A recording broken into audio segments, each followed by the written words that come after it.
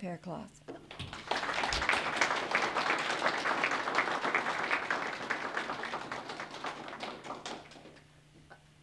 I just am so impressed with this organization, which again, correct my memory, but our host was telling me that this began 4 decades ago or so, that we really got...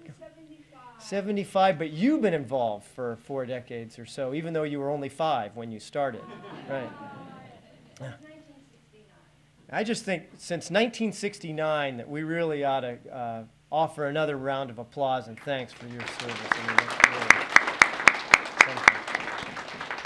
something. And I do want to say a bit of thanks to be here even listening to me. The big kahuna, Ed Buckner's here. And Ed, to me, basically my first day on the job, I went to our board meeting and Ed was there representing American Atheists. We have 10-member organizations in Secular Coalition. They were just joining. And just seeing him that day for a board meeting that might have gone a couple of minutes long, but whenever there was a bit of wit, a bit of levity, it was coming from Ed. And I feel that you know, he's really the Mark Twain of American atheism. Mark Twain used to be the Mark Twain of American atheism, but he's not available, so we have Ed for us. But really, I just think it's so important in this movement, you know, that you hear the stereotype, right, about, well, atheists, they're really mean and grouchy, nasty people and so forth. And if there is anyone that I have met since I've had this job that embodies the kind of graciousness and kindness and good attitude and positiveness, it's really Ed. And I really think we have a tremendous leader, and we should all give him a round of applause. And I know that I have a lot. Every time I talk to Ed, I learn a lot. And I have a lot more to learn. And just because I'm the new guy on the block, I definitely have a lot to learn. I just got this job, like I said, in June, and I learn something every time I go anywhere. I got to go to the Creation Museum in Kentucky, where I definitely learned a lot. I went with P.Z. Myers, go to the Creation Museum, and they had it there on a beautiful, well-made sign that explained how the dinosaurs got on the ark, because it involves cubits, your forearm, I'm not sure. But anyway, arks aren't so big, and the dinosaurs get on the ark because they were baby dinosaurs. It says it on the plaque. It must be true. I'm convinced. I was impressed by the evidence, and a beautifully made museum. I started a children's museum in Maine. I just want to talk about this for a moment. I started a children's museum in Maine. Maine is sort of the West Virginia of New England. We are a poor, cold state, not a lot of cash. And I said, well, I'm going to start a children's museum. I had no qualifications to do such a thing, but I did. And we raised, for Maine, a lot of money. We raised about $4.5 million in Maine for this project. And so in that context, I go to the Creation Museum. And our museum, we were really proud of it. It was the second largest children's museum in New England, 21,000 square feet. Go to the Creation Museum. 70,000 square feet was the size of this facility, this Creation Museum, really telling kids things that were just so anti-science that you really do want to pause and think about where we are in America and what we can do as citizens to really bring things back. So I do learn things. And I tell you, it was an experience going with P.Z. Myers, those of you familiar with P.Z., throughout this museum and learning a lot. And traveling in this job, I get to go to different parts of the country, and being, you know, a kid from Maine, you definitely learn different things in different places. I went to the Big Easy, went to New Orleans, and enjoyed that experience quite a bit. You think things kind of loose in New Orleans, right?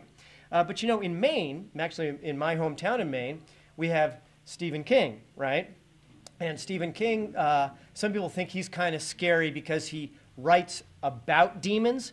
But in Louisiana, they have Governor Bobby Jindal, who believes in demons, actually says that. Has participated in exorcisms. So which do you think is more scary? I don't know. I'll take the Maine version. In Louisiana, also got to learn from Senator Vitter of Louisiana. I don't know how many of you are familiar with Senator Vitter. He's the one who will very adamantly lecture you about your sexual morality while he goes to whores at the Mayflower Hotel in D.C., right around the corner from my office. I'm thinking, geez, we can't even afford that on our expense account at my office. I don't know. And I'm pretty libertarian about all this. I mean, whatever Senator Vitter wants to do, I don't know. It's not my place to get involved. But it does give me pause, and especially gave me pause when I heard this quote from Senator Vitter of Louisiana. He said, I'm not making this up, he said that opposing gay marriage is so important that it would be more important than if Katrina and Rita were to get together and come upon Louisiana. And I'm thinking, geez, just me, but I thought Katrina was sort of a big deal down in Louisiana. That's one thing. And then I also thought, Katrina and Rita getting together? Aren't those two females? I don't know, Senator Vitter. Could be a problem. You know, so I'm concerned on his behalf, but, you know, so I learned a lot going to Louisiana, learned a lot there. I went to Iowa, and there we had a learning experience where, and this for those of you who might be registered Democrats, the Democratic governor of Iowa was asked whether atheists have the same free speech rights as other Americans, and the Iowa governor said, well, I don't know. I'll get back to you on that. You learn a lot going around the country, and unfortunately we learned things in my home state of Maine. Just this last month we had, unfortunately, a loss for equality on gay marriage in the state of Maine, and I got to say, myself, I was majority whip. I did serve 10 years in the Maine Legislature, know a lot about the demographics of our state, and I was hopeful that equality would be successful in the state of Maine. I was saddened to see that it wasn't, but again, it goes sometimes. You have to go back, as Jess Unruh said, money's the mother's milk of politics. There was a lot of money coming from the religious right against that in a very small state, and that we need to be equally motivated on behalf of justice. So when you go around the country, you learn a lot. Of course, here in Michigan, we got Representative Stupak right here in Michigan, you know, talking about his issues. And, you know, for me, I saw the other day, some of you are probably familiar with the book The Family and what's written about C Street and all those people. And I saw the representative said, well, I just sleep there.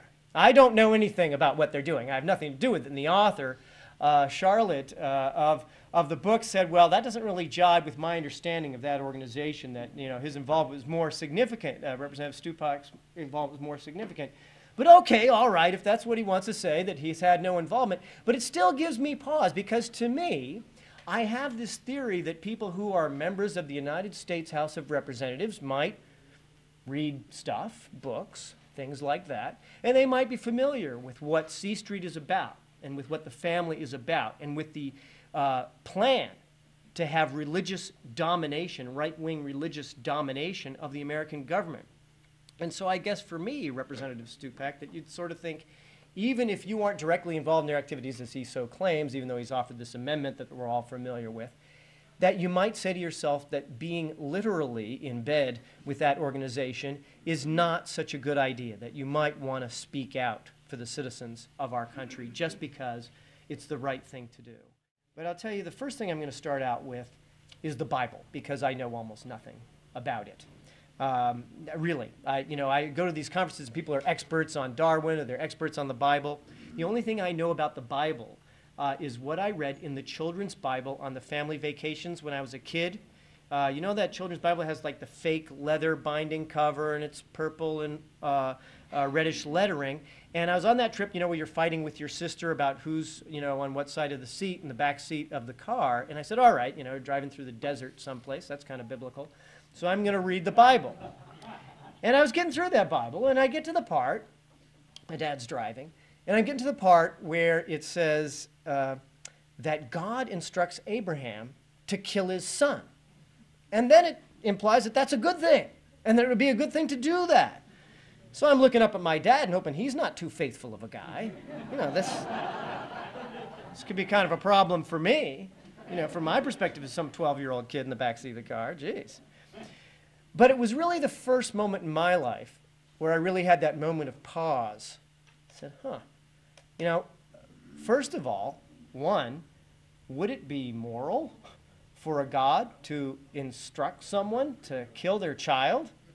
And would it be moral for a parent to be willing to follow a directive to kill their own child, even if it's only a test? And then third, and perhaps even more strikingly, are children some form of chattel, some form of property that can be used in religious sacrifice? So I want to think about that story, and it's a story that's part of our culture, and compare it to something in real life that happened in this century in the United States of America. There was a girl named Amia White, and Amia was 2 years old, and Amia, like most kids in the United States today, they attend child care, right? And she was in child care, and the folks at the child care lost track of Amia White. And she was left alone in a van in Alabama in the sun for 2 hours. And Amia White's little heart gave out, and she died. And on the outside of the van were painted the words, Holy Church. Because you see, this child care was a religious child care. And in the state of Alabama, they have an exemption for religious child cares from health and safety laws of that state. So picture two child cares side by side. Child care number one, secular child care, has to obey medication segregation, keeping Joey's medication away from Susie's medication so you know whose is whose. Religious child cares are exempt from that law. Food safety regulation apply to secular child cares. Religious child cares are exempt. Child staff ratios apply to secular child cares. Religious child cares are exempt. All of these different types of laws have exemptions for religious child cares. But listen, don't worry, because the president of the Alabama Christian Coalition said that the pastors in the congregations are our quality control. So we're all set there. But to be fair, maybe it was a fluke, an anomaly. But there was a boy named Demyron Lindley. Demyron was 3 years old, and he was in a religious child care in Alabama, and they left him alone in a van in the sun for 10 hours, and then he died. Now, deaths are rare, but neglect of these children is rampant. It's all over the place, and there's no one to regulate it, there's no one to find out, because with secular child cares, they do inspections. There are no inspections for religious child care, so you can't even find out what's happening to these children. Even in my home state of Maine, which is not a state dominated by the religious right, we have a statute that says that not any of you, but if someone says, I'm religious and I want my child to be exempted from vaccinations, that if that child goes to a small child care, they won't vaccinate that child, they'll vaccinate the other children. Now that endangers that child, it endangers the children that come in contact with that child, and it endangers the public health of the community. And it's a special law that only applies for those who offer this religious assertion, and that's in the state of Maine. And you might be thinking with the Alabama example, well, that's the Bible Belt. But there's actually 15 states that have these kind of broad exemptions, going beyond Maine, the kind of broad exemptions that I'm talking about that exist in the state of Alabama and endanger a lot of children.